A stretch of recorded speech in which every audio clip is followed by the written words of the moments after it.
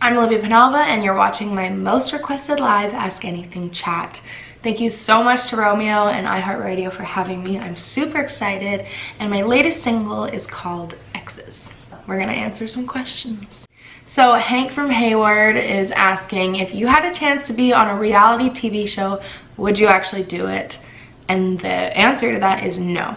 I feel like a lot of reality TV shows, they dive so deep into your personal life, and I'm not really willing to share on that level.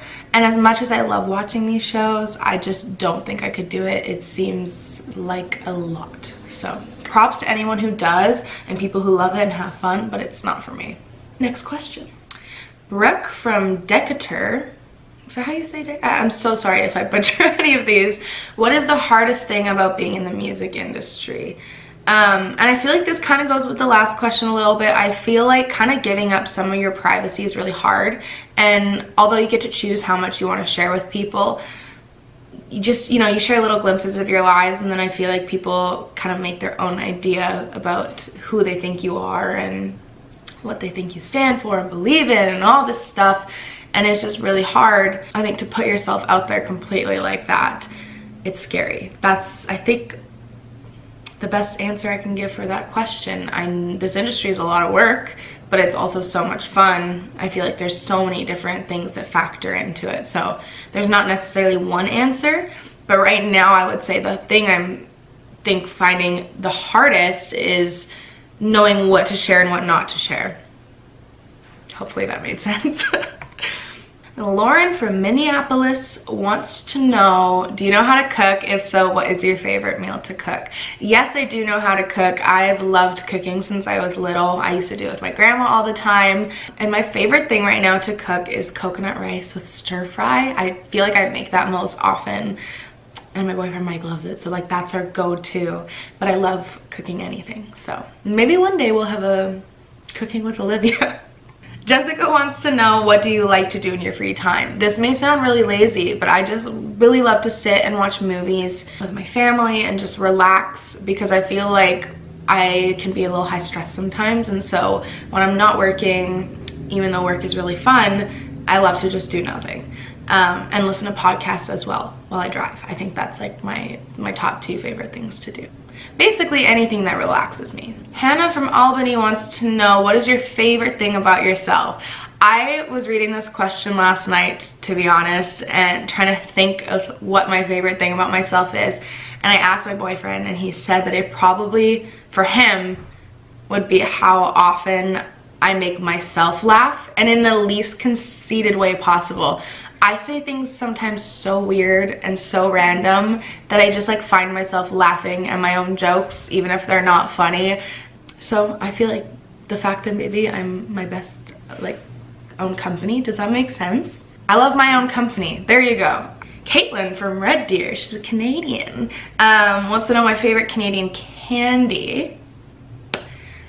I do love chocolate, so it's definitely going to be something chocolate. And I think it would be Smarties, because Smarties in Canada are different than Smarties in the US. Smarties in the US, we call them rockets here. Or maybe there's another term for them, but they're like that tube of a little chalky candy, and I don't like those. Smarties are like chocolate, and chocolate's always amazing. So, Smarties. And Alicia from Peru wants to know, what do your fans mean to you? And the answer to that is everything. I feel like you can't really do what I do without having such amazing supporters. And it's so crazy to me to have someone that I've never met before supporting me, and not just for my music, but for me personally, and be able to like connect with all these people online. It's so amazing. So it honestly means the world, and it's really intimidating sometimes, you know, to put music out there because it's a part of you and you don't know if people are gonna love it or not. And so when you have people who you've never met before supporting you, it's the most amazing feeling. So I'm very lucky and I'm very grateful. Next question. Jada from Shelby wants to know, what is one message you want fans to take from exes? The most important thing I don't want people to take from exes is that you should go steal your best friend's boyfriend. Because although the song is about that and it's cheeky and it sounds like, you know, it's fun to go steal your boyfriend or your best friend's boyfriend, I really don't recommend doing that. Don't think it's a good idea. But for me, like, the main point of this song is to kind of just showcase that anybody can make mistakes, and you do things on impulse sometimes without listening to your head, even if you know it's the wrong thing to do, and people do end up getting hurt, and I feel like it's just a really real thing that people go through. So that's what I want people to take from this song. It's that people do make mistakes, and although I would not recommend going and stealing your friend's boyfriend, it is a reality that happens sometimes when your feelings are stronger than logic. So I don't know if there was something from that whole message that you could take and put into your own life, but I don't want you stealing people's boyfriends, even though I sing about it. What's the best advice another artist has given you? I've gotten some great advice over the years. One of them is that this whole industry is a marathon and not a sprint, and you just have to put in the work and the belief in yourself, and you can get anywhere if you want to.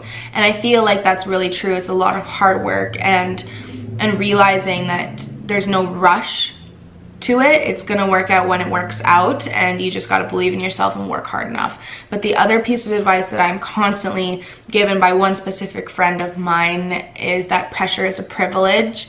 And I just loved hearing that, because it's true. Not a lot of people get to experience, you know, what I'm doing and what other artists are doing and actors and all that kind of stuff. And as much pressure as it can be sometimes, and it's not always fun, it's a privilege to be able to be in that position. So I really liked that advice. Thank you to my friend Troy for sharing that with me. Thanks again for watching my most requested live Ask Anything chat. Thank you to Romeo and iHeartRadio. This was so much fun and I really appreciate it. And don't forget, my new track is called Exes.